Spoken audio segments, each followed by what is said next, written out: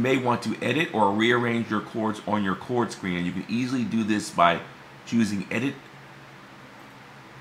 and then you can take your chords and you can drag and reorder them easily.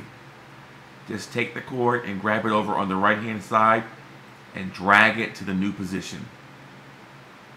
Or if there's a chord that you want to delete, you can just hit the little delete icon over on the left hand side and delete the chord.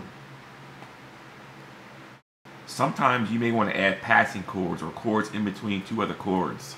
Let's look at a quick example of that. Here's my favorite sequence of Joy to the World right here on the Joy to the World. You kind of hold this down for a couple of beats, and I want to make a few changes on this particular chord and not just hold it down for the full beat duration. So I'm going to take this chord and I'm going to make a passing chord or add a chord in between before I go to this next F chord. So what I'm going to do is hit the little duplicate icon, and it's going to give me a copy of this chord that I can alter and then use it as a passing chord. So let's hit the duplicate.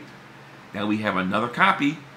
So I can take this second chord and make it a passing chord and change it to a different chord. So I have a different flavor now. I can go.